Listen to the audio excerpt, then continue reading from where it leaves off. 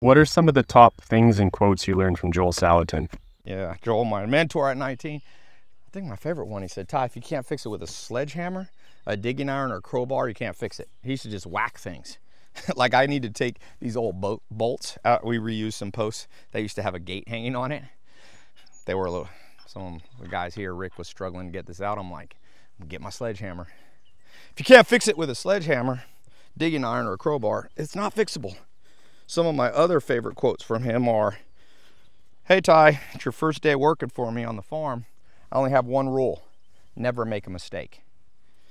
Now, I was young enough, naive, to not argue with the man. If you say that now, people will be like, I'm gonna report you to HR.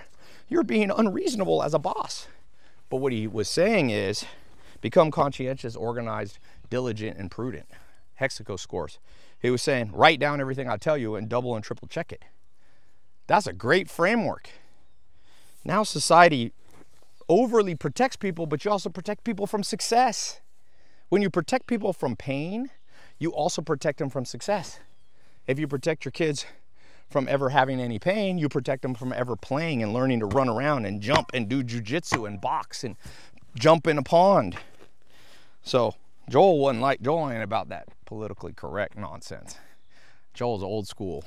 He's like, bro, you just got one rule, don't make a mistake. I went to the grocery store, I remember I had this old car. What was that car I had? It's a Pontiac Grand Am. Somebody had given it to me. I grew up not very rich, but someone at our church won the lottery and they gave me a car. It's actually an interesting story about charity. I had just started giving more to charity.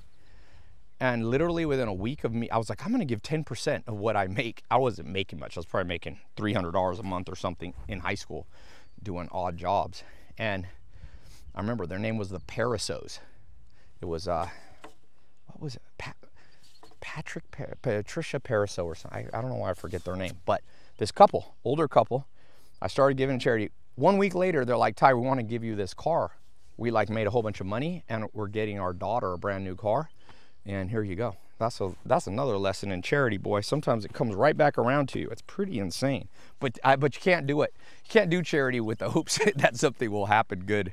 But it just happened. And anyway, back to Joel Salatin. I had that Pontiac Grand Am. I remember it was like pink or something. It was a girl's car. And he said, don't ever make a mistake. So I got in the car, went to the grocery store, and I bought those little, like, old school little notepads that fit in your back pocket. And every time Joel would say something, I'm like, well, I'm 19, I don't know any better. He says, don't make any mistakes. I wrote everything down. I'd go home at night and I'd be like, did I remember that? Okay, did I do that? Did I move the cows? Feed the chickens? Da, da, da. That was teaching me hyper levels of conscientiousness and organization, which, dude, that's good advice.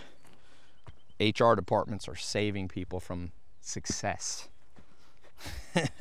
Saving people. Hey, we're gonna protect you from success too. We're gonna protect you from accidentally making $1 million. No. Don't worry if your boss is mean. Is he talented? I mean, assuming they ain't putting you on the rack and torturing you physically or something, whipping you. But besides that, in general, wealthy people are grumpy and busy. So if you want wealth, you're gonna have to deal with a little grumpiness. I just read that Elon Musk biography. I think he throws things at people sometimes. Not great for HR, but you know what? If you work for Elon, you learn a lot. So is it better to have things? I don't know if that's true.